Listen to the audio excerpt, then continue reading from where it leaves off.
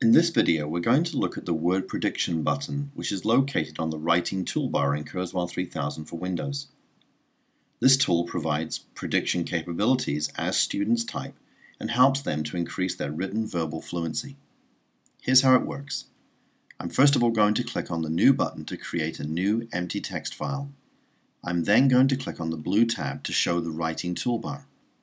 The word prediction button is the crystal ball button over on the right hand side. I click to select it and the word prediction box appears on my screen.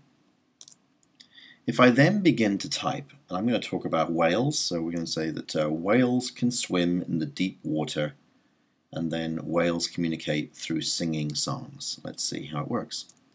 So as I start to type, as you see, I did WH, and now I'm seeing different words appear. And then as I start to do an additional letter, we then start to see our word. Now we've got whale, at least in the list. So I could go ahead and select that. Oh, but I want it to be whales, so I'm going to put the S there. Whales. So whales can swim. And as I do I, as in swim, you'll see it's now my second choice. Swim. In the deep water. Deep. Whales can swim in the deep water. Now, because the word prediction is based on frequency and recency of use, you'll notice that as I did the capital W, it's already come up with whale and whales as my second and third choice. As I do WH, they're now my first and second choice. So of course I can simply see these words and add whales them into my text by clicking on the name.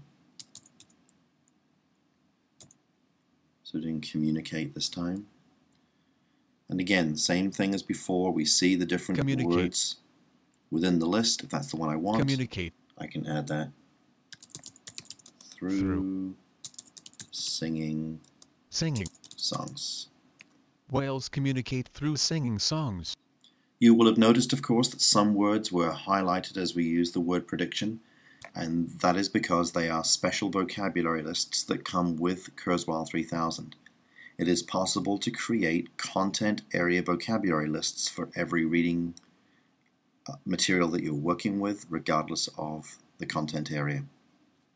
And this concludes this video.